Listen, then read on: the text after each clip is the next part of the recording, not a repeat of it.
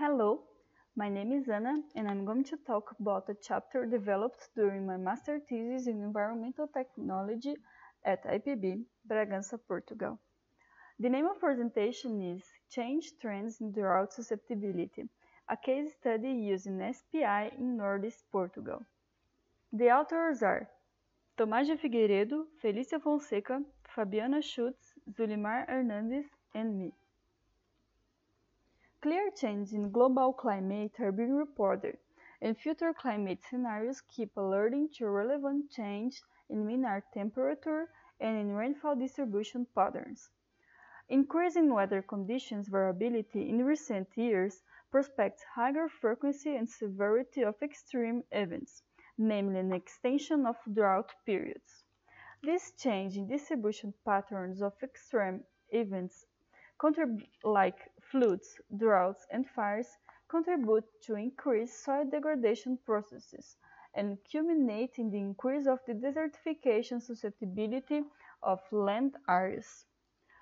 The Standardized Precipitation Index (SPI) is a globally used drought index recommended by World Meteorological Organization.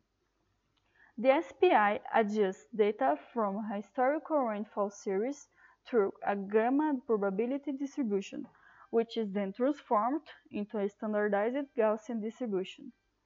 Because it is a standardized distribution, it can be applied to dry and humid climate zones.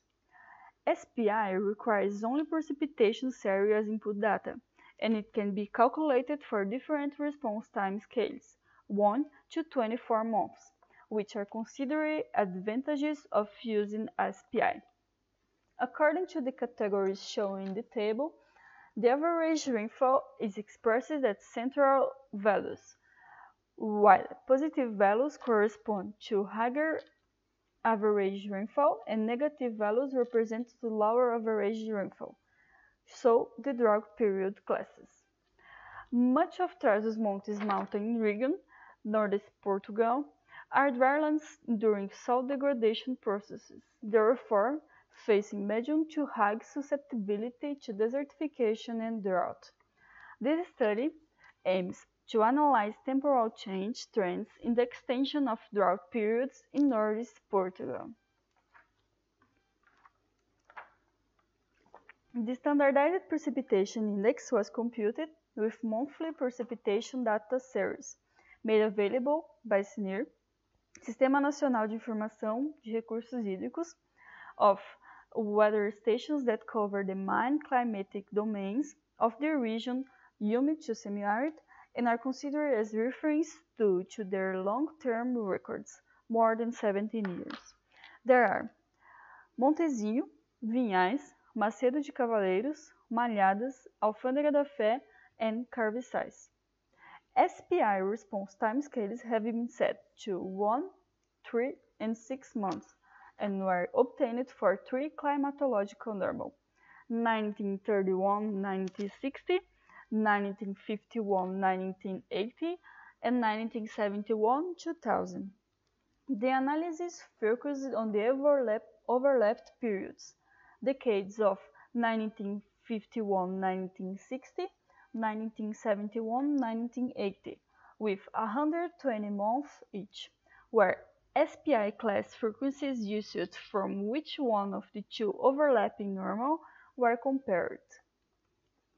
As SPI response time scale increases 1 to 6 months, and a more recent climatological normal is considered, the frequencies of dry and wet months in the overlapped periods increased at the expense of the normal months' frequencies.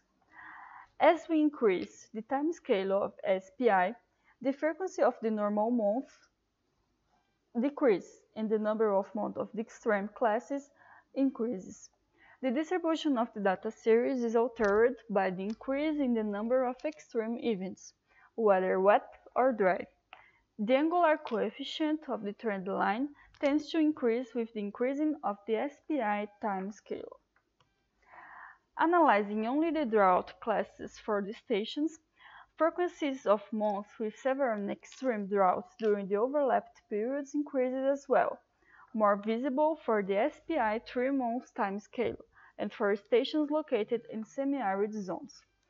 For the same SPI timescale, it is possible to notice that the number of months classified as dry is higher when we use a more recent climatological normal as input data.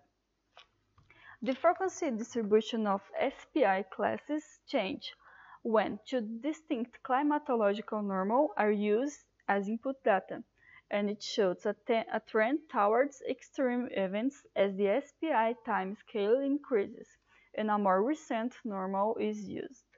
Related to the dry periods, the analysis of overlapping series reveals a considerable tendency towards droughts of 3 months duration. The general change trend observed in the study confirms a progressive increase in drought extension and severity in a region already facing desertification threat, as in the case of Northeast Portugal. Thank you for your attention.